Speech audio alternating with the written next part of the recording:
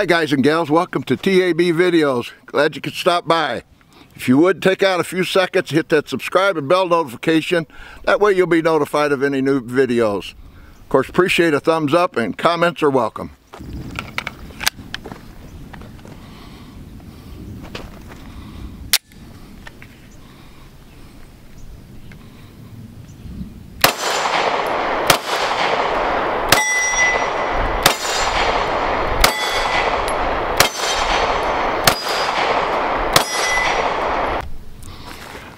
Okay, we've got with us today the Sig P320 XCompact.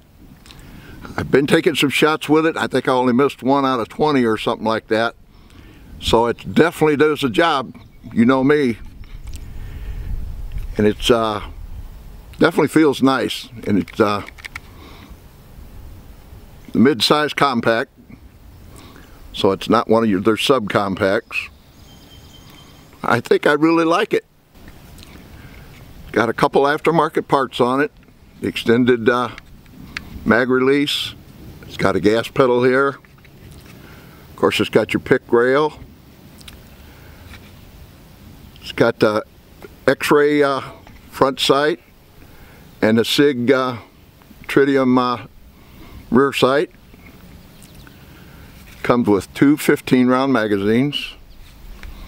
Barrel's 3.6. We got the X trigger, roughly 4.5 pounds. Pretty nice little pistol. We'll do some more shooting with it.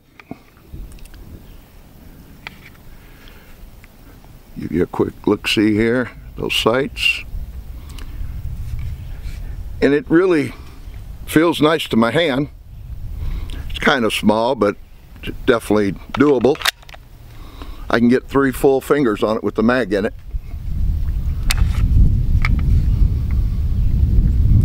Let's see if we got anything else. Got front, rear serrations.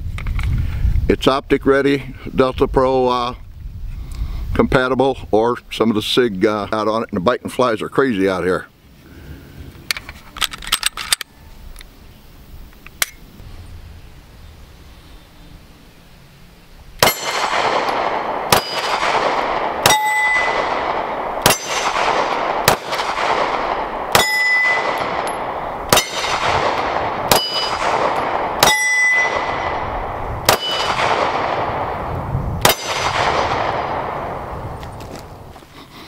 When they come out with this, not this particular, but they call it the X Carry, which was longer, so they kind of cut it down into the compact range, which is just the opposite of what some of the other ones are doing. They start with a compact and work their way out, like Taurus, for instance. Okay, here's a look at the trigger. Get it over here on this. Well, we'll have to do it this way.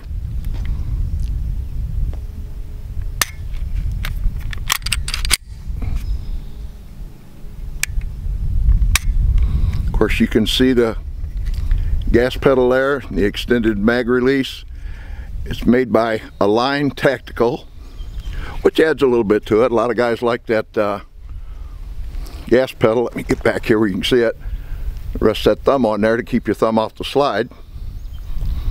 It would take some getting used to for me, but it seems to work.